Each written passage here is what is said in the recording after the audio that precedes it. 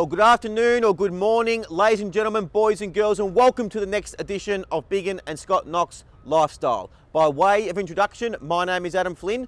I am one of the directors at Biggin and Scott Real Estate here in the city of Knox, and today I'm standing at the park, which is on King Street, in front of the big red steam train. Now, for anybody who's been a local resident for a period of time will know about this big red steam train. And this park, these facilities down here are absolutely first class. Behind where Marcel is filming this video right now, there is one of the most serious playgrounds you could ever hope to find. And down here you've got basketball courts, skateboard facilities, you've got a football oval, and once again, the iconic big red steam train. It's a fantastic location to come down, have a barbecue, have a picnic.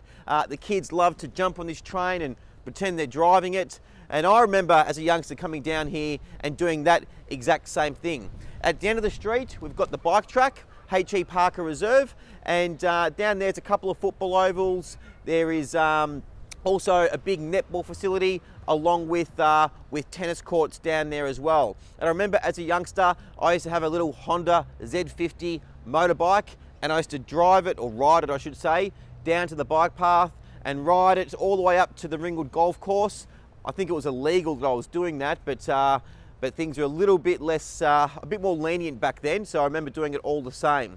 Where we're currently standing, about a kilometre that way, on Scoresby Road, you've got the Bayswater roller skating rink, which is once again been an iconic establishment in the Bayswater marketplace ever since I was growing up. I remember we all used to go down there. They had all-night skates there, and that was a big attraction for a lot of the young kids in the area growing up. I'm not sure if they still do the all-night skates, but I remember that was they were a lot of fun back in the day.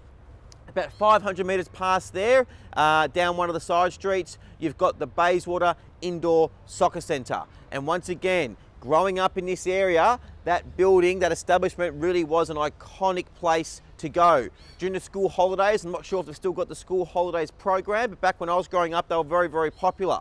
And they had the penalty shootout competition. So, and that was, it was toughly and tightly contested by all the young kids and wanted to win the trophy that came along with winning the penalty shootout competition. But look, great facilities down here. There used to be tennis courts on the corner, which have now been taken down, but I can assure you they may have taken down those tennis courts, but they have certainly replaced them with some fantastic infrastructure. Right across the road, you've got the Bayswater Hotel, where growing up was a little bit rough, but now it really is a first-class establishment. It's got a good bistro area, good sports bar, gaming venue, and it is a very popular pub and bistro for local people.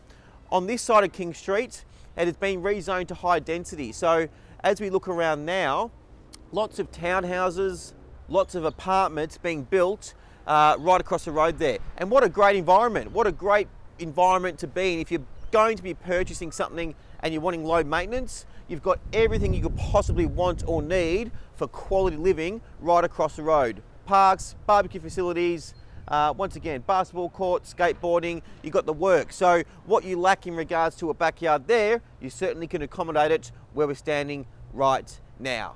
So a bit of history about Bayswater. Once again, the iconic Bayswater steam train. Thank you all for watching, and I'll see you on the next edition of Biggin and Knox Lifestyle. Thanks for watching.